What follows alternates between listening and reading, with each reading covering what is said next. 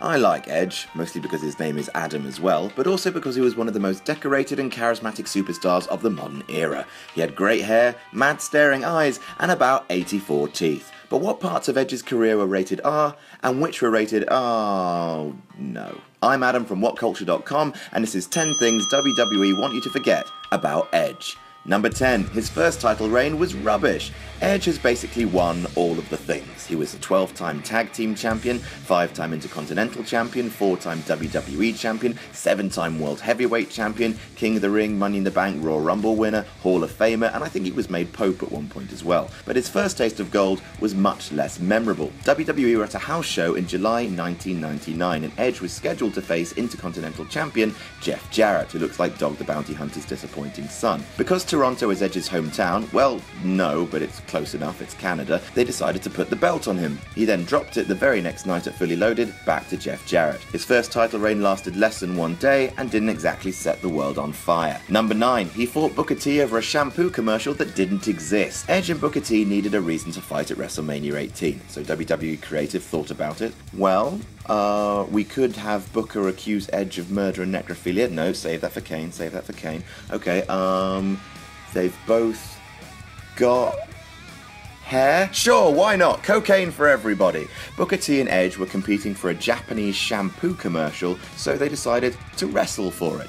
Edge won, the commercial was imaginary, and no one spoke of it again. Number 8, he was in a Highlander movie. Considering that WWE is currently spewing movies like a diseased dolphin vomiting mackerel into a bin, you'd think it would champion its stars' past endeavours, but not this one. Edge appears briefly in Highlander Endgame, playing, I think, a Scot?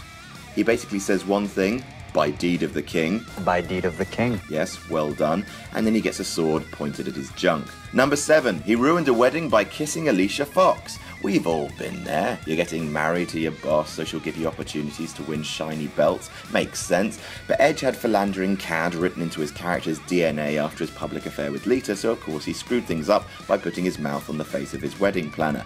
Miss Alicia Fox. You bad, bad boy. Foxy then joined the roster as a full-time wrestler, her and Edge barely interacted, and their affair was never brought up again. Number 6, he sexed a lady during a pinfall. Judging from his match at One Night Stand 2006, Edge isn't just a rated R superstar, he's a rated X sex pest. Lita, Mick Foley and Edge were facing Tommy Dreamer, Terry Funk and Beulah Dreamer, Tommy's wife. Not only was him hitting Beulah with the spear considered quite edgy, d'ya get it, but he then proceeded to pin her like this.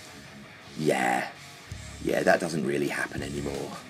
No means no. Number 5, his affair with Lita broke up his second marriage. Purely in a business sense, the uncomfortably public breakup of Matt Hardy and Lita spelt dollar for the WWE. Hardy and Edge, the philandering cad, had one of the hottest rivalries of 2005, and it launched the Ultimate Opportunist on his meteoric rise to the status of WWE's top heel. What very rarely gets mentioned is that it also ended Edge's marriage. He had been married to a woman called Lisa Ortiz for a year, and the two divorced when the affair became public. The WWE never really mentioned her side of things whilst airing the whole mucky affair on TV, because she wasn't a wrestler, so there was no money to be made. Moving on. Number 4, his last match wasn't at WrestleMania 27. 8 days after WrestleMania on April the 11th, 2011, Edge shockingly announced his retirement, citing a build-up of serious neck injuries. Because of how close it was, people misremember his WrestleMania match against Alberto Del Rio as being his last, and the WWE have done little to change that, as it makes for a better story. But in fact, he wrestled an untelevised match on the April 8th edition of SmackDown. Edge, Triple H, Big Show, Rey Mysterio and Christian beat the team of Alberto Del Rio and the Core after the show finished taping. Interestingly, earlier that night, Edge also speared Brodus Clay during the night's main event. Look at this, and watch Edge grab his neck afterwards. Less than a week later, he was retired. Number 3, him and Christian used to be brothers. Remember that? Remember that they used to be related? Well, stop it. Stop it right now. Edge and Christian were officially brothers in the WWE ever since Christian debuted to lure Edge into joining the Brood. They both had long, romance novel hair, they were both Canadian, and that's it. Sure, they're related, go for it. And before you go thinking that brother was some sort of slang thing, like when Vin Diesel calls someone his brother because they also like cars, nope, they were blood related. During their feud in 2001, they kept mentioning how much Edge and Christian's parents preferred Edge. Years later, when Christian returned after a run in TNA, they became just good friends, and the brother angle was entirely dropped. By which I mean, what brother angle? They're just friends and always have been. Number 2, he was once suspended for taking steroids. During 2007, shortly after the Chris Benoit murder-suicide, which was believed to be in part caused by steroid misuse, an investigation to online pharmacies was launched and a number of WWE superstars were found to be clients of a certain pharmacy called Signature of Orlando, including Shane Helms, Dave Bautista, Johnny Nitro, and Edge.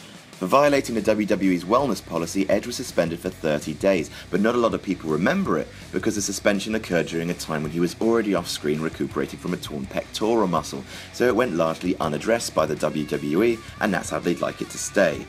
Oops. And number 1, the live sex celebration. Some families must have attended this Monday Night Raw. Just imagine what they talked about on the car ride home. Mummy, why did tonight's wrestling look like that video Daddy keeps in a shoebox under his bed? Edge decided to celebrate winning the WWE title the way all Canadians celebrate things, by having sex in a public forum. Everyone bought their tickets, Edge and Lita rigged up a bed in the ring, stripped, then did a sex, while everyone watched, which I guess is legal, but really feels like it shouldn't be. Despite bringing in some of the highest ratings of the year, in today's PG era, this is a sort of shenanigan that WWE is anxious to pretend never existed. And that's our list. Did we miss any out? Tell us about it in the comments, and don't forget to like, share and subscribe. I'm Adam from WhatCulture.com, and I'll see you soon.